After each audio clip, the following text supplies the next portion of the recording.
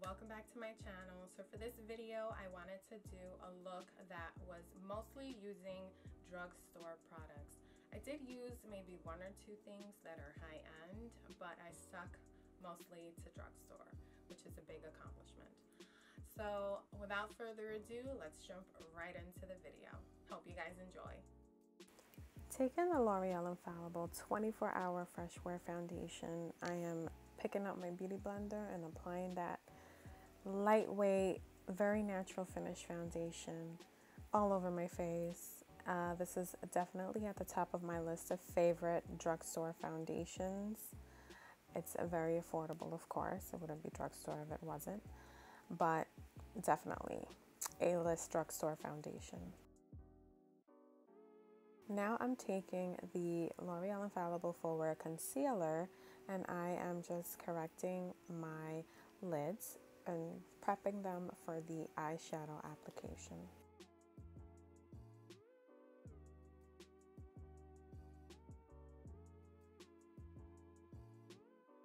Taking the Morphe palette, Morphe 35F palette, and the Smith Cosmetics 232 brush, I'm applying that beautiful shade there as my transition shade above, on, and a little bit below my crease, and just blending that baby out as always. Just blend, blend, blend away. And now I'm picking up this shade from the same palette and the Smith 235 brush, and I am applying this to the outer corner and to the crease and just blending that out, bringing it together with that shade that I applied prior to this one.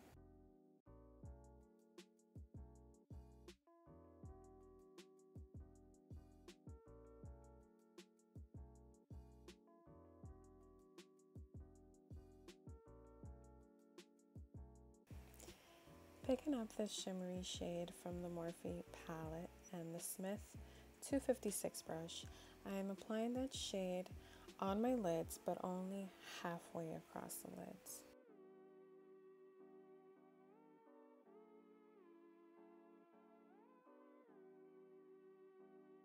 I am now picking up this more bronzy shade, another shimmer shade off the same palette, and I am applying that right at the center of my lid. And with this, I am going to blend in both that first shimmer shade and then the outer color that I applied on the outer corner, and I am blending all of that together to make the look very seamless. Taking my NYC liquid eyeliner, I am doing a very simple eyeliner, nothing too dramatic. And now I'm taking the Tanya Crooks, the Brow Gal brow pencil, and I'm going to quickly fill in my eyebrows.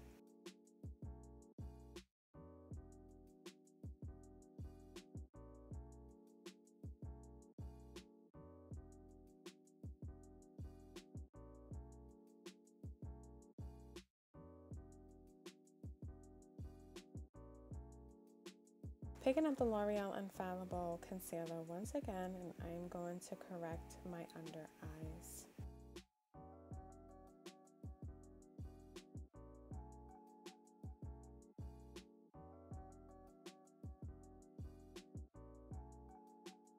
Taking just a little bit of a Laura Mercier translucent setting powder, I'm going to quickly set my under eye and the sides of my nose to make this part of my face look very matte. I like the matte look in the center of my face. And now I'm taking this CoverGirl True Blend sculpting palette, and I am using the Smith Cosmetics 212 brush, and I am bronzing my face with this product.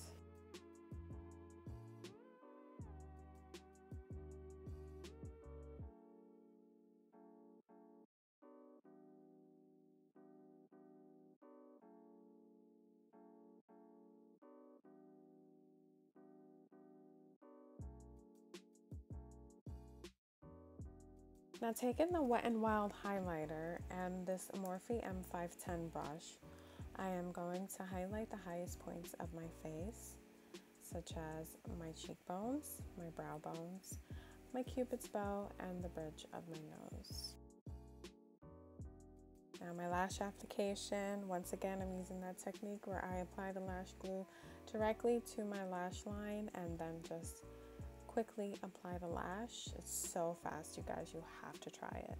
So taking the Makeup Geek Define Crease Brush, I'm going to apply this shade to my lower lash line and just blend it out very quickly and simply. And now I'm applying, once again, the Better Than Sex mascara to my lower lash line.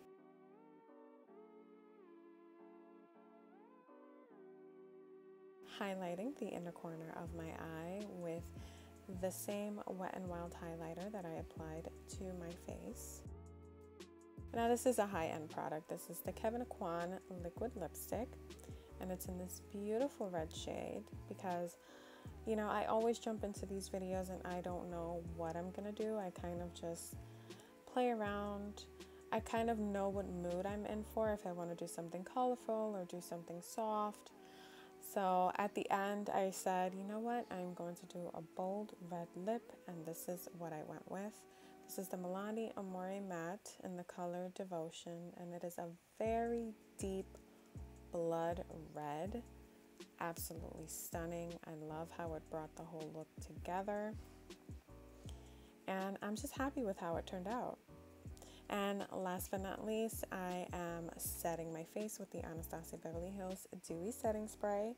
And that's it, you guys.